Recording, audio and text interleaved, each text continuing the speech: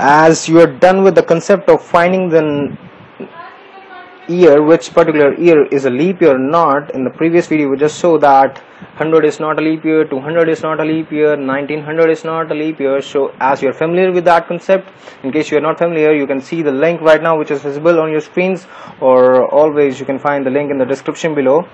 Now I assume that you know that which particular year is a leap year or not. You're ready to move for this video, in which I'm gonna discuss about the odd days, what basically are the odd days, and how to find the number of odd days in a particular time span. So starting with the odd days, what are odd days? If you don't know, odd days are basically the days which are left out after formation of weeks. What I mean to say is, let me take an example. Suppose I'm asked to find the number of odd days from a given month, and the month has say 31 days in it.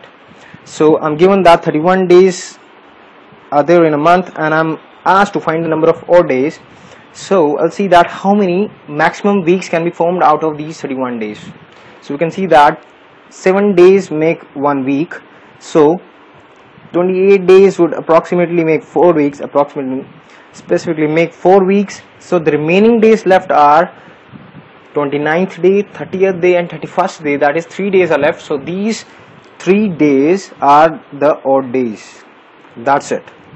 Now if I'm asked to find the odd days from a given month, and that month has 30 days in it, so I'll see that 30 days, so 28 days make 4 weeks, so remaining 2 days are left. So 29th day and the 30th day are the odd days. So 2 days are there in these, 2 odd days are there in this month which has 30 days in it. Now as you know how to find the number of odd days, let me discuss on a larger scale. Now if I'm asked to find the odd days in a given year, so one year has 365 days. Wait a minute, if the year is a non-leap year, then it has 365 days, else it has, if it is a leap year, it has 366 days. Although this is not the scientific concept though, although each year has 365 1/4 days, but in mathematics we just take it that a non-leap year has 365 days in it, and a leap year has 366 days.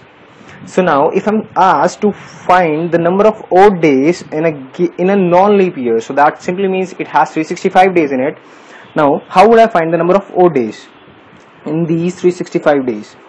We would just see how many maximum weeks can be formed out of it. So if we want to see 365 days, we'll just divide it by the number 7. We'll see how many weeks can be formed out of it. 52 weeks, and plus 1 day is left, so this 1 day remaining is the odd day.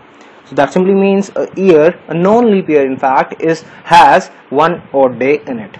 Similarly, if I want to see for a leap year instead, which has 366 days, so we'll just check out, dividing it by 7 gives me 52 weeks plus 2 odd days. So that simply means that there are 2 odd days in a leap year. Now further, if I'm asked to find the number of odd days in 100 years, in first 100 years, how will I calculate? Let's see. Before getting out the maximum weeks out of these 100 years, the first priority of ours is to find the number of leap years and the remaining non-leap years in these 100 years. What I mean is, how to find how many are the leap years in these 100 years. I'll just divide it by the number 4. It gives me 25 leap years, so the remaining would be 75 as non-leap years. Wait a minute, I made a mistake here. If you had watched my video, I said that the year which ends with 100, the centurieth year, has an exception in it. So what was the exception? That the exception was for the year which is a century, we check it dividing it by the number 400.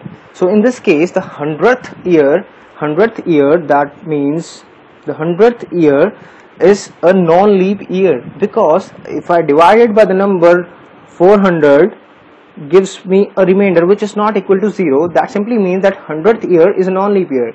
So I'll conclude that there are 25 minus 1 leap years in these 100 years, and the remaining 75 plus 1 would be added here, so 76 non-leap years in these 100 years. So now you know that there are 24 leap years and 76 non-leap years. You're ready to find how the total number of odd days out of it.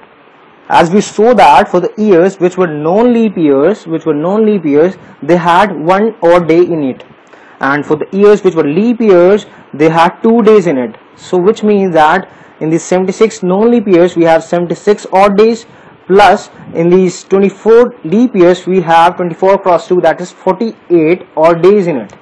Now further checking out the number of odd days in these 76 and 48 years respectively, I divided by 7 gives me the remainder 6, and divided by 7 again gives me the remainder 6 again. So that simply means there are 12 odd days in these 100 years. Further dividing it by the number 7 gives me 7, the 5 as remainder. So that simply means there are 5 odd days in these 100 years. Now let's similarly check it for the, if I want to find out the odd days in 200 years. Let me see how we'll find out. For 200 years we'll see, in this case first again we'll find out the number of leap years and the non-leap years. Dividing it by 4 gives me 50 leap years, but again as the 100th and the 200th year are not leap years, so I'll subtract 2 from it, gives me 48.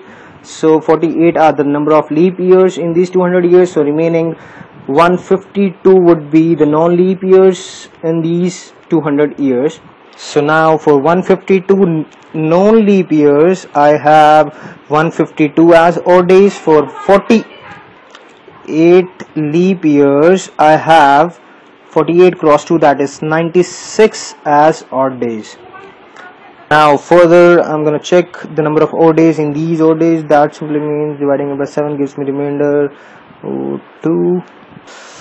5 as remainder, and for these leap years dividing by 7 gives me the remainder as 5 again. So that simply means we have 5 plus 5, that's equal to 10. Again dividing by 7 gives me remainder 3. So that simply means we have 3 odd days in 200 years. Similarly, if I am going to check for the 300 years, the result would come out to be 1 odd day. For 400 years the result would come out to be 0 odd day. Again, after that the pattern repeats itself. What I mean is, for every multiple of 400 the odd days would be 0. That's for if I'm asked to find the number of odd days in 800 years, that would again give me 0 odd days. For 1200 years again 0 odd days, so on. Now you can memorize this result, that for 100 years we have 5 odd days, for 200 years we have 3 odd days, for 300 years we have 1 odd day, for 400 years we have none, that is 0 odd days. So this result would be helpful for our next video, in which I'm going to discuss about finding the exact day out of a given date. What I mean is, if I'm asked to find the day of the year of the date, if the date was 3 Jan 1976, so that's it. And similarly for any dates, if I'm asked to find the day, how to find it. So we'll cover out this thing in the next video. So you have to remember this, or if you don't want to remember this pattern, this result, you can just memorize this concept, and again you can find the number of odd days out of it. So that's it for this video. Hope you like the video. Do subscribe to our channel Team Must, as there are a lot more videos coming on. Till then, be must and keep rocking. I'll see you in the next video soon. Bye bye.